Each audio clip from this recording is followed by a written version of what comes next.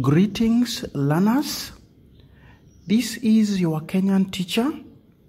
It is our pleasure to continue with our series called The Chemistry of Gases.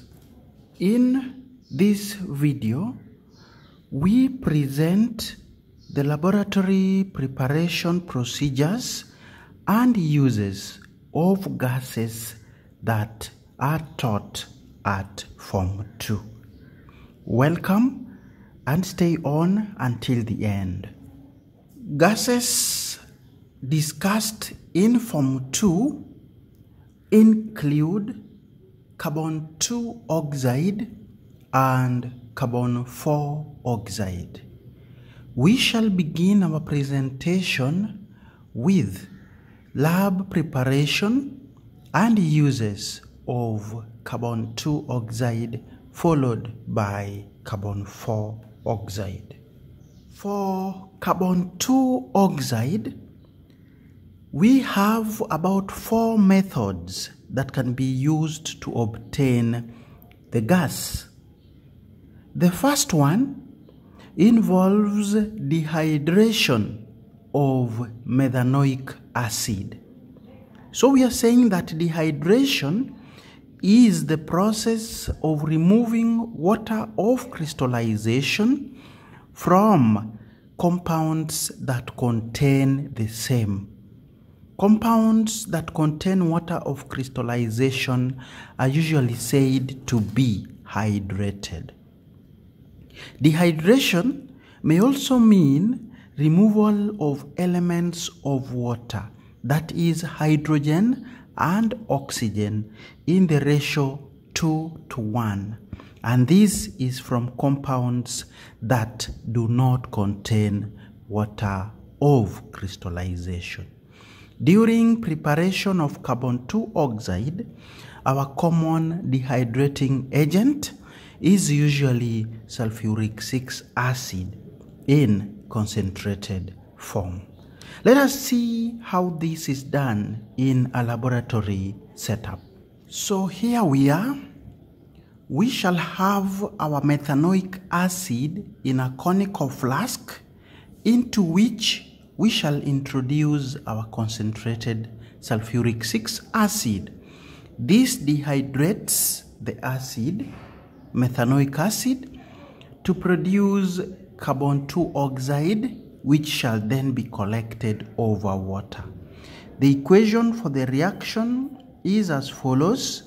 HCOOH is our methanoic acid. We are using concentrated sulfuric 6 acid to remove the elements of water in a process that we have just called dehydration. So you shall produce your carbon 2 oxide gas and water will be lost. So this setup gives a wet sample of carbon 2 oxide. If in any case we need a dry sample, then we are supposed to pass the gas through concentrated sulfuric 6 acid from this end, and then we shall collect the dry sample by upward delivery. We use upward delivery because carbon 2 oxide is slightly lighter than air. Now, if we don't use methanoic acid, we have a second method of preparing carbon 2 oxide where we react sodium methanoate with concentrated sulfuric 6 acid. So when we use sodium methanoate, we first produce methanoic acid from the reaction between sodium methanoate and concentrated sulfuric 6 acid. This methanoic acid is then dehydrated by the same acid to produce carbon 2 oxide. So the setup is as follows.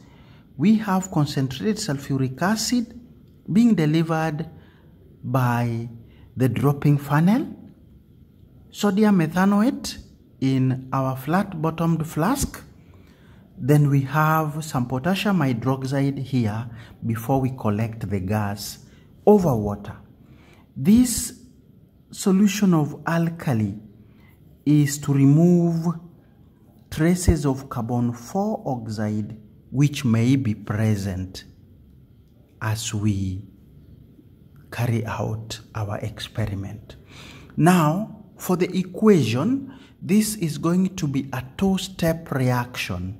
So in the first case, our sodium methanoate with that formula is reacting with concentrated sulfuric 6 acid.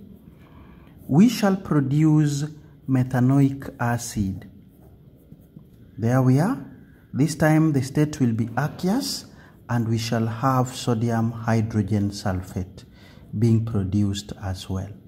Now, the moment we form our methanoic acid, then our concentrated sulfuric 6 acid will dehydrate it and we end up forming our gas carbon 2 oxide and water. So that becomes our two-step reaction for method 2. For method 3, we may obtain carbon 2 oxide again by dehydrating what we call ethane dioic acid, commonly called oxalic acid. Let us look at the setup for our third method. So our method 3 is dehydration of ethane dioic acid. Ethane dioic acid has the structure that looks like this. This is ethane dioic acid. That is how it looks like structurally. So if we remove elements of water in the ratio 2:1, I'll get rid of the first hydrogen atom, and the OH here will also be removed. The ratio of elements of water is 2:1, 2 hydrogen atoms and 1 oxygen atom. Students, you can see that once we do that, we remain with carbon 4 oxide at this point and carbon 2 oxide at that point. So this will produce our two gases, carbon 4 oxide and carbon 2 oxide. What remains is now how to separate the two gases. So the mixture of the two gases will be produced from this end. Then we shall put our mixture through an alkali, a strong alkali. This alkali is to remove our carbon 4 oxide, and then we end up collecting only carbon 2 oxide on the far right. When it comes to the equation for the reaction, our oxalic acid or ethane dioic acid has the formula H2C2O4.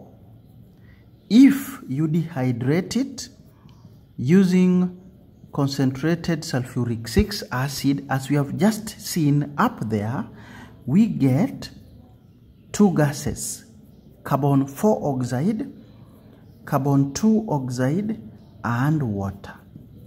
So the moment we are able to separate the two, we shall then collect our carbon 2 oxide as shown by the setup. The last method you can use to obtain carbon 2 oxide is through reduction of carbon 4 oxide. Let's have a look at a setup that can reduce carbon 4 oxide to carbon 2 oxide. So the fourth and last method available for preparation of carbon 2 oxide is reduction of carbon 4 oxide using a suitable reducing agent. The common reducing agent is usually carbon in the form of charcoal. So we shall bring in our dry carbon 4 oxide, pass it over hot charcoal to reduce carbon 4 oxide to carbon 2 oxide. Now, chances are that not all carbon 4 oxide shall be reduced at this point. So we shall pass the products through sodium hydroxide to remove any unreacted carbon 4 oxide. And then we collect our carbon 2 oxide still over water at this point. We are through with the 4 available methods you can use to obtain carbon 2 oxide in a laboratory setup.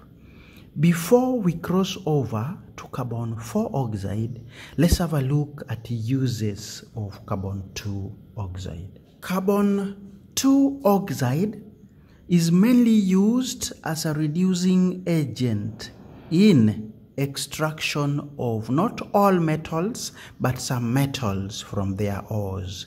These metals are those that are either moderately reactive or not reactive.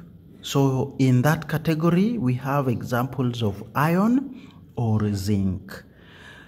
Carbon 2 oxide is also used in industry to manufacture methanol, ethanoic acid, and carbonyl chloride. These are industrial substances.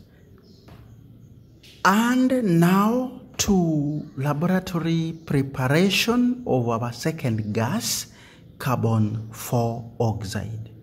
Now, this gas can be prepared by action of a dilute acid on a carbonate, but we are adding the word suitable to each because of some reason which we shall explain in a moment. Now, to obtain carbon 4 oxide in the lab, most of the time we shall react calcium carbonate, which is commonly called marble chips, with dilute hydrochloric acid. The setup is as below. Dilute hydrochloric acid brought in through a dropping funnel. Here we have our calcium carbonate. We shall pass our gas through sodium hydrogen carbonate, or someone can use water. This is to remove what we call acid sprays or traces of hydrogen chloride fumes that come out of the generator with the gas. Once we have removed our acid sprays, we shall dry the gas by passing through concentrated sulfuric 6 acid, and then we shall collect a dry sample by downward delivery. Carbon 4 oxide is actually denser than air. So I want us to go back to our statement. We have used the word suitable dilute acid and suitable carbonate. So what happens is that any dilute acid will react with any carbonate to form carbon 4 oxide. However, the reaction will be unsuitable if the salt formed is insoluble or sparingly soluble in water. So in such cases, we shall see a reaction that starts but stops after some time due to formation of an insoluble coating which prevents further contact between the acid and the carbonate. So why we go for calcium carbonate and hydrochloric acid is that the calcium chloride, the salt that is formed, is a soluble salt. So in the category of unsuitable combination, Dilute sulfuric 6 acid may not be used with carbonates like barium carbonate, lead 2 carbonate, or calcium carbonate. This is due to formation of an insoluble salt, which we have said will form an insoluble coating and thus would prevent further contact between the acid and the carbonate. This makes the reaction to stop after some time. So back to our setup, the equation for the reaction would be calcium carbonate in solid form reacts with dilute hydrochloric acid to produce calcium chloride, some carbon 4 oxide, which we are interested in, and water. Of course, we shall balance with a 2 on hydrochloric acid. Calcium chloride has a 2 here. Now, we are ending our video by looking at the uses of carbon 4 oxide. Carbon 4 oxide has quite a number of uses. We have manufacture of carbonated drinks. Others call it aerated drinks. We also use carbon 4 oxide in refrigeration as dry ice. In fire extinguishing, we have carbon 4 oxide featuring prominently in the Solvay process during manufacture of sodium carbonate. We use it also in food preservation, and we also use carbon 4 oxide in cloud seeding. Up to that point, we are through with our short video where we have taken you through gases that are discussed at Form 2 Chemistry. We want to take this opportunity to thank you so much for being part of us